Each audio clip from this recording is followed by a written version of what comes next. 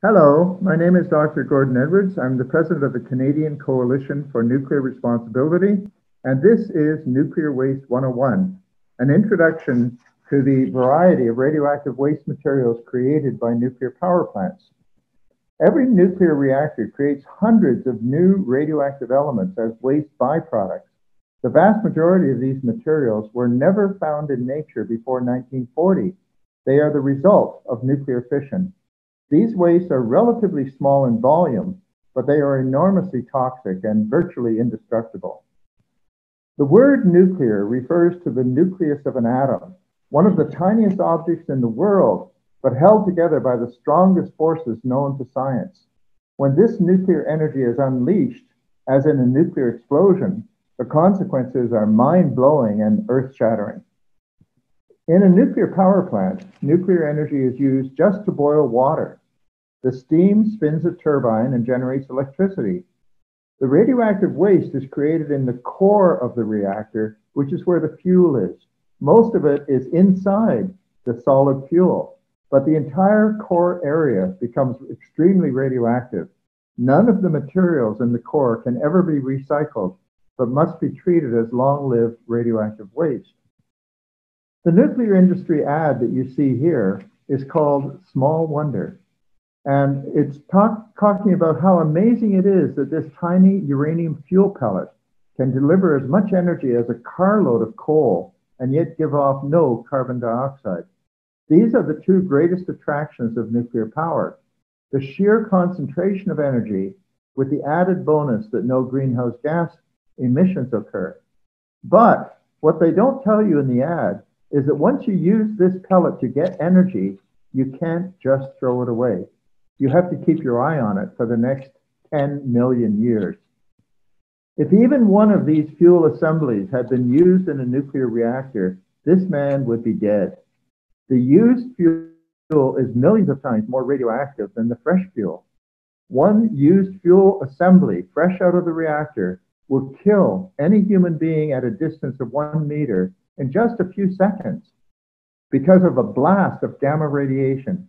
This used fuel will never be handled by human hands again.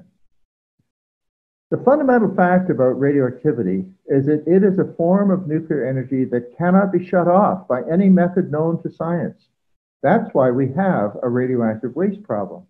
Immediately after a nuclear reactor is completely shut down, the radioactive waste inside continues to generate enough heat to melt the core of the reactor at a temperature of more than 5,000 degrees Fahrenheit if no cooling is available.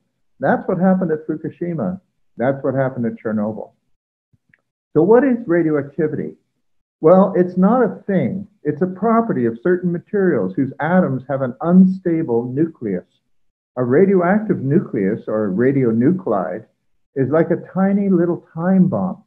It will explode suddenly and violently, giving off one or two projectiles like subatomic shrapnel. These projectiles are called alpha particles, beta particles, and gamma rays, and they are damaging to living cells and even non-living material. Collectively, they're called atomic radiation. Radiation randomly breaks molecules, including DNA molecules.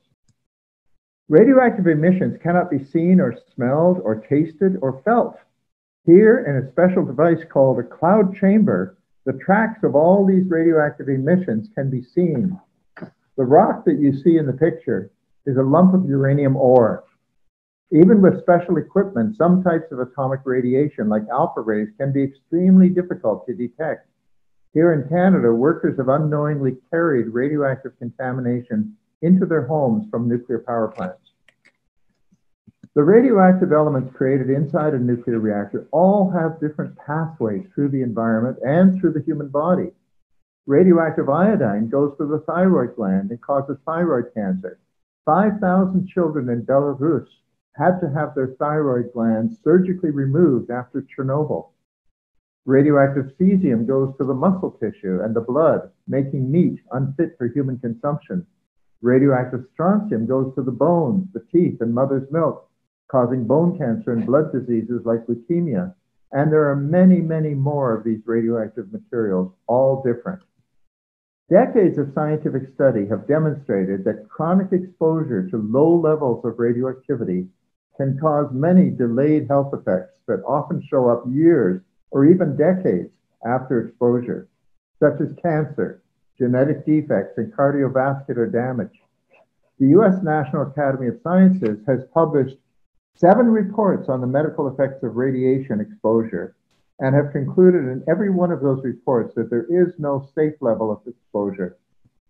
The question remains, where do all these radioactive materials come from?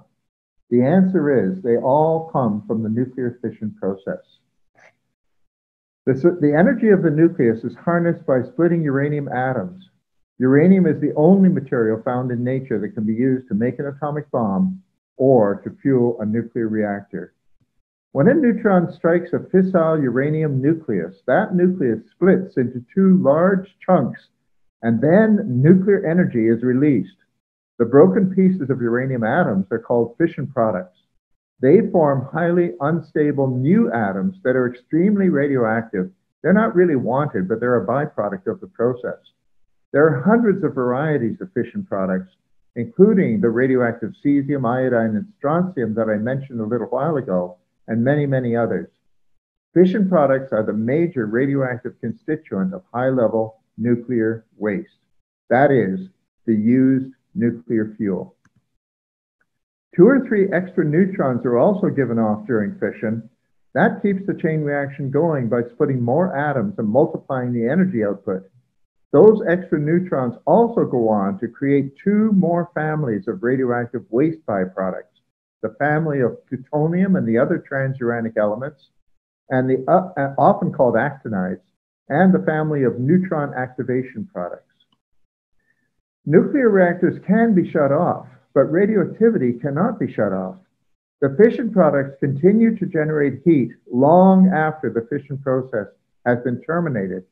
The used fuel has to be cooled in pools of circulating water for several years, because if that heat is not removed as quickly as it is produced, the fuel will overheat and will damage itself. Radioactive gases, vapors, and aerosols will escape into the atmosphere or into the pool water.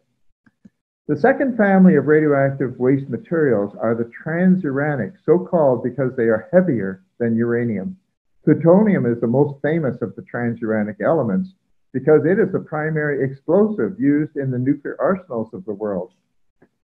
When a non-fissile uranium atom is struck by a neutron, it doesn't split. It absorbs the neutron, becomes heavier, and turns into an atom of plutonium, or neptunium, or americium, or curium, all of them heavier than uranium itself, and all of them extremely toxic, even more toxic than the fission products. The first nuclear reactors were built for the sole purpose of producing plutonium for bombs. Plutonium has a half-life of 24,000 years. That's how long it takes for half of the atoms to disintegrate. So the plutonium used in nuclear fuel can be used to make atomic bombs by any regime at any time for thousands of years into the future. Plutonium and the other actinides are also, as I mentioned, thousands of times more radiotoxic than most fission products. It's amazing how much plutonium is needed to destroy a city. It's just the size of a small grapefruit. The third family of radioactive materials, waste materials, are the activation products. When a non-radioactive atom in the core area of a reactor absorbs a stray neutron, it becomes radioactive. Ordinary hydrogen, for example, becomes radioactive tritium.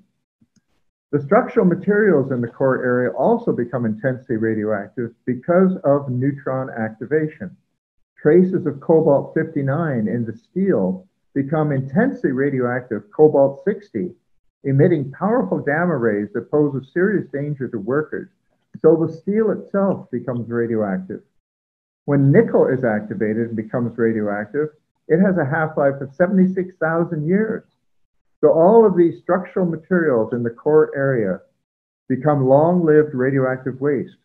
Nuclear power is the ultimate emblem of the throwaway society. We cannot recycle these materials.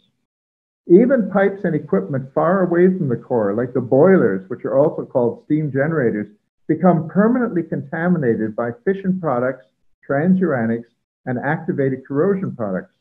At the Bruce Reactor Station in Ontario on the shore of Lake Huron, 128 steam generators will be discarded as radioactive waste, each of them weighing 100 tons. The contamination is carried there by water circulating through the primary cooling circuit. One of the most daunting aspects of the radioactive waste from nuclear power plants is the almost infinite time horizon. The pyramids of Egypt are only 5,000 years old, yet these radioactive poisons will remain dangerous for much longer periods of time than that. Although the radioactive rubble and contaminated materials from the decommissioning of nuclear reactors are a formidable burden to future generations, it's nothing compared with the irradiated nuclear fuel.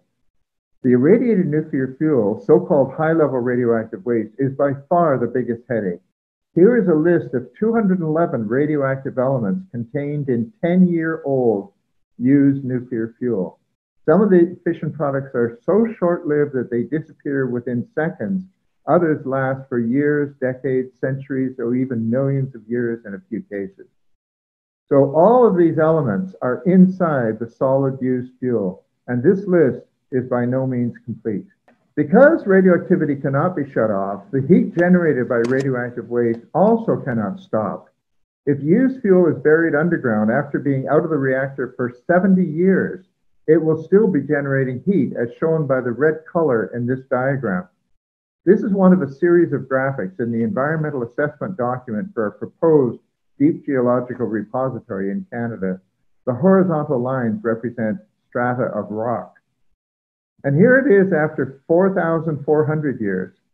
That heat has nowhere to go except into the rock. And so the rock heats up and becomes hotter and will not return to its ambient temperature until after about 50,000 years. The industry calls that 50,000 year period the thermal pulse. You know what a pulse is, right? It's like a little blip on a radar screen, just a momentary thing, a flash in the pan. And that's because 50,000 years is just that, a very brief flash in the pan, compared with the millions of years of danger represented by the toxicity of the used fuel. This graph is taken from a Royal Commission report on nuclear energy in Ontario. It indicates that just 1 year's worth of used fuel from a single reactor after 1 year of being out of the reactor is able in principle to contaminate all the water in Lake Superior, making it all unsuitable for drinking by exceeding the contamination levels. The red line indicates the toxicity of the fission products. By toxicity, I mean what happens when you get these things inside your body. While the blue line is the toxicity of all the radioactive waste materials combined. You notice that after about 1,000 years, the blue line departs from the red line, and that's because the transuranics, the actinides, become the most toxic materials in the spent fuel. Now, the industry wants to bury this waste in a deep geological repository, seal it up, and abandon it there forever. But after abandonment, amnesia sets in. Future generations will not know what this stuff is or how to deal with it. If it begins to leak out into the groundwater, the surface waters, or the atmosphere, the OECD Nuclear Energy Agency is now saying that we have to store records for future generations. A small but growing number of people are proposing another approach called rolling stewardship. This is predicated on the realization that we do not actually have a solution to this problem, and the radioactive waste has to be looked after and packaged and repackaged to safeguard the environment and human health as we go forward through the centuries. Perhaps the waste, remember that these waste materials are only about 80 years old. In the next couple of centuries, we may discover a real solution. We may be able to figure out a way of actually destroying these wastes or rendering them harmless. In the meantime, the important thing is not to abandon them, but to keep them out of the environment. And the best way to do that is to keep an eye on it and make sure that people are ready to make repairs. Thank you very much.